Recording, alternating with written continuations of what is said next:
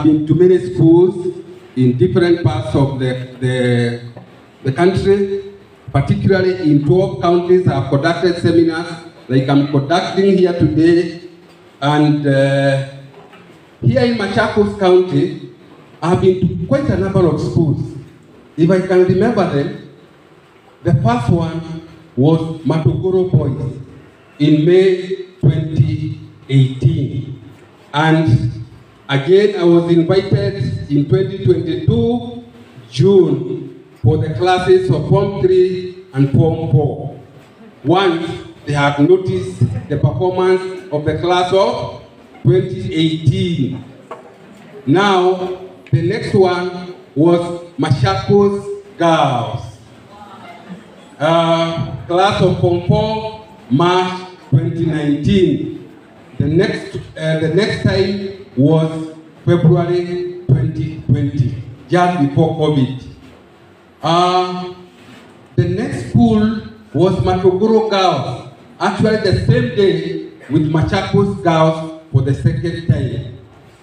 Now, the next school, Masi Boys High School. You all know Masi Boys High School, isn't it? It's just here in the neighborhood, isn't it? I have been there twice, February 2020 for the class of Form 4, and then November 2021 for the whole school. That is not the end. I've been to Father Hidden Girls. You know Father Hidden Girls? It's in Tala. I was there in May 2021. And the next school was Pani Lions Girls in June 2022, class of Form 4. And the next one was Kathiani Girls High School, October 2022. And today I'm here in MBUUNI High School. Now, I want you to think about why have these schools invited me again and again, some of them 2 times.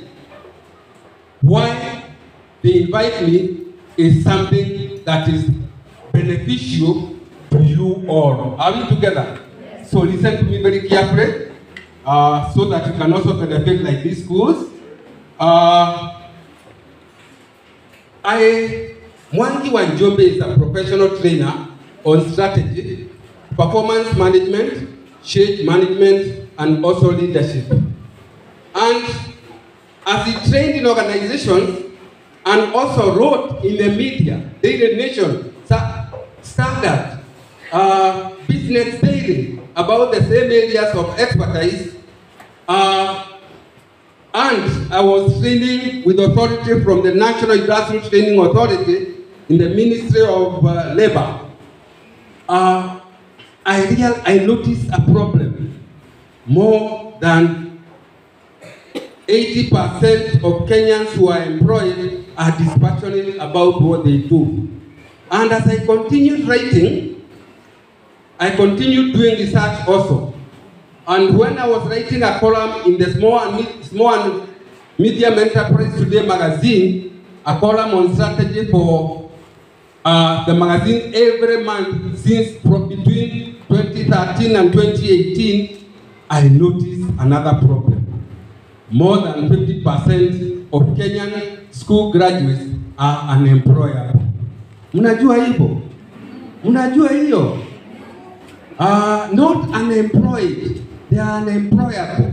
And I trace the problem with the empowerment that they experience in the school system. And now for me to solve those 2 problems, I decided to do it in a well thought out way. And I wrote a book titled Career Dynamics in the 21st Century. And that book, the subtheme is Unleashing the Human Performance Potential. And basically, it's about moving Kenyans from 20th century thinking to 21st century thinking, both the young and the old. And that book was used for architecture, of the competency-based curriculum by KICD, and it was approved for circulation in schools in Kenya from 2016. Now, as people continued reading the books, they were always asking me, where is the next series? Where is the next series? And I wrote another one titled Living Beyond Survival. Sub-theme, no more tiptoeing in life.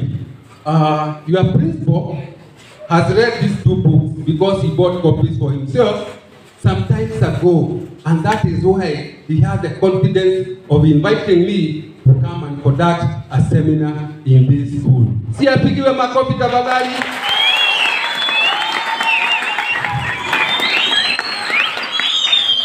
Now, the seminar today is titled Creating the Future Today. Why? You don't have to wait until you finish school so that you can determine how your future will be.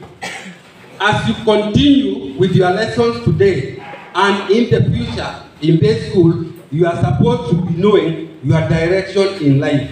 And I'm going to ensure that that happens for you or for every student in this school from today henceforth. Now, by the way, I'm going to take you through some snippets of how CBC is working. Are we together? So that those who are capable can align themselves with the way, in the same way the CBC is being aligned. Are we together? The session today, what are we going to learn? The first one, align with the 21st century mentalities or mindsets as learning continues. Please put this in your notes very carefully. The next one, solve current and future empowerment challenges. Is it clear? Solve current and future empowerment challenges. Tuko pamoja? Am I talking to somebody? Yes. Good. Now, the third one, align studies with personal, natural orientations. We are all different. You are not like your mother. You are not like your father. You are not like your brother. You are not like your sister.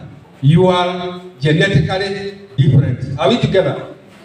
And that is what we are going to determine today, how different we are. Because there's a chapter in one of the books which says we are the same yet different. Higher. Acquire strategic direction in studies and life outside school. Are we together? Acquire strategic direction or the right focus. Now, carefully align studies with eventual careers. Carefully align studies with eventual careers. Finally, safely manage stress associated with challenged attitudes and focus. These are serious challenges in the school system based on research, and I can tell you today we are going to be able to solve them for majority of you. In order to work smart in the 21st century, when you are doing your studies, always start with the subject that you are very good at. Okay? Spend some 15 minutes so that you can create some space for the subjects that are difficult for you. Tuko pamoja? Now, I have done thorough research on this, and in the first book titled Career Dynamics, there's a young man called Alan. Alan, I came to know about him in 2016. And 2016, the parents were very worried because he only loved drawing and nothing else, and he was in Form 2. After drawing, he was just sleeping. So parents were worried about how is he going to finish his studies. And I told them, read this book, and once you read, there is one thing that I want you to be doing. Encourage your son to be drawing every day. But he draws only for 15 minutes, and then you encourage him to go into other areas of study. And soon, the boy ended up liking physics, and he went on liking other subjects slowly. And eventually, when he did his KCSE, he acquired a grade C. Instead of acquiring an A in drawing and E in all others, he was able to average his marks. And the last time I asked about him, Alan was pursuing a diploma in interior design. Interior design belongs to which orientation? Right or left side of the brain? Right. Good. So, Alan is now passionately pursuing his career in interior design, which has been in him all throughout the time he was in school. Now,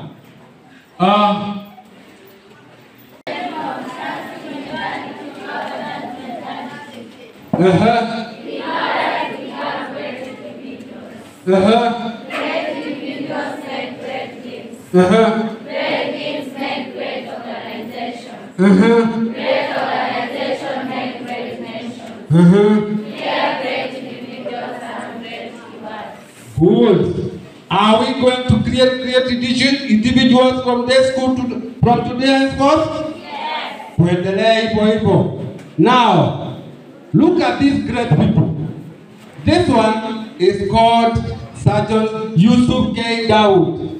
He was writing a column in the Saturday newspaper, which he wrote for 50 good years.